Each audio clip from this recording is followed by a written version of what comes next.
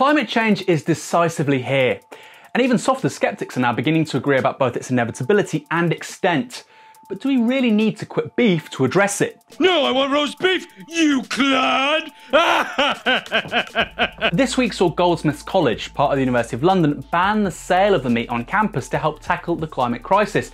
As a result, beef products will no longer be available on campus when the academic year begins in September. Alongside that, there'll be an additional 10p levy to be added to bottled water and disposable plastic cups in order to discourage their use as the institution seeks to phase out single-use plastics, as well as install more solar panels in a quest to become carbon neutral by 2025. But when it comes to the beef, doesn't this seem a little excessive? Well, it turns out not really. Because at worst, climate change poses an existential threat to humanity. The planet's on fucking fire. It's widely acknowledged that warming beyond 2 degrees could create a cascade of feedbacks where 2 leads to 3, 3 to 4, 4 to 5, 5 to 6. That isn't coming immediately. It's not going to start next year. But what we know for the rest of this century is likely warming of around 2 degrees centigrade. In reality, that means declining crop yields, vanishing glaciers, which presently provide clean drinking water, and desertification from Lisbon to Los Angeles. In this scenario, the UN predicts as many as 200 million climate refugees, with the rising populations of the global south, particularly in South Asia and sub-Saharan Africa, incapable of being supported unless they move. This is an actual crisis. Got it? Yeah, it's really that bad. Well, does the prohibition of beef really make a difference? The answer, and this is coming from someone who has little time for private virtue and what is needed is historic collective action, is decisively yes. At present, we're using 1.6 times our planet's biocapacity. Imagine we were in an ecological overdraft, spending far more than we're putting in. Now, while some people might blame overpopulation for that, an often racialized way of assessing the problem, that's deeply unhelpful. Because if every human ate the average South Asian diet, we could easily sustain a planet of 10 billion. On the other hand, if everyone ate the typical North American diet, that figure would be closer to 2.5 billion. The reason? The role of animal products.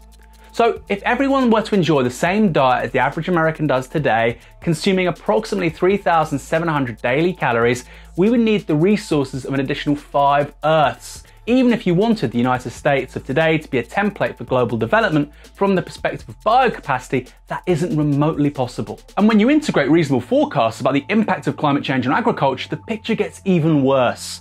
A 2009 report predicted that warming of 3 degrees would mean a 50% reduction in wheat yields in South Asia between 2000 and 2050, along with a 17% reduction in rice and 6% in maize. That's in a region with 3 of the world's 8 most populous countries, India, Pakistan and Bangladesh, all of which are set to see their respective populations rise further still. Now, that isn't to say that the comparatively wealthier countries of the global north will remain unaffected, however. Within a low warming scenario, forecasts suggest the US would see corn and soy yields fall by 30 and 46% respectively. Given the country is currently the world's leading exporter of grains, that would spell disaster, not only at home, but for the world market.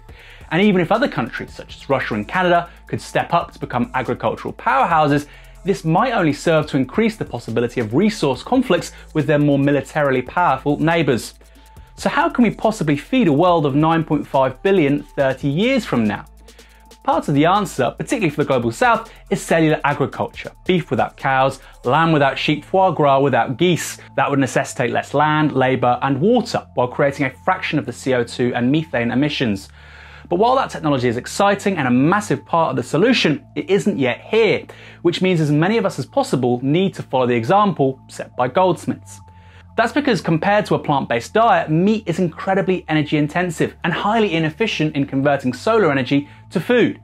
A Bangladeshi family living off rice, beans, vegetables and fruit can subsist on an acre of land or less.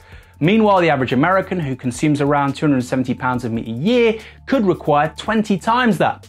If you examine the inputs necessary to produce a pound of soy compared to animal protein, the latter uses 12 times as much land, 13 times as much fossil fuels, and 15 times as much water. And soy is a famously inefficient non-meat product. And it isn't just the conversion of solar energy into kilocalories which is inefficient. Nearly a third of the usable surface area of the planet is given over to livestock, either directly or indirectly, with animal feed accounting for the majority of global crop production. One study by Cornell University found that while 302 million hectares were given over to livestock in the US, only 13 million hectares were allocated to vegetables, rice, fruit, potatoes and beans. What's more, livestock farming alone contributes to 14% of all human-caused greenhouse gases and, according to a 2006 report by the UN, generates more CO2 emissions than cars. Meanwhile, 69% of the world's freshwater withdrawals are committed to agriculture, most of which is in meat production, with the average cow consuming 11,000 gallons of water a year. That means the average pound of ground beef requires 440 gallons of water, and all in a world where millions of people die every year from water-related disease.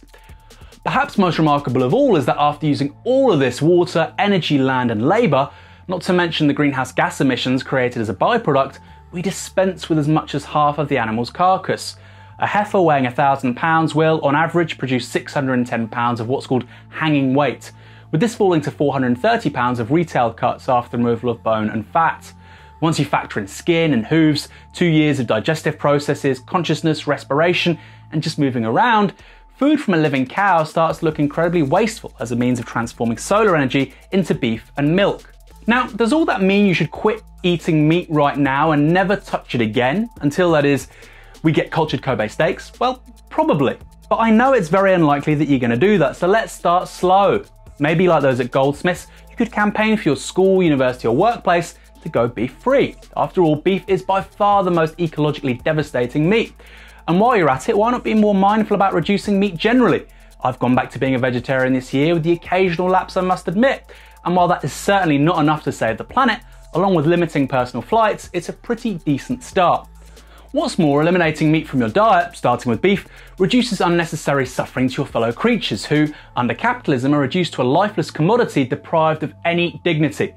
One day soon, cellular agriculture, hopefully produced by a local worker-owned enterprise, will be providing you with ultra-cheap lobster, caviar and ribeye steak.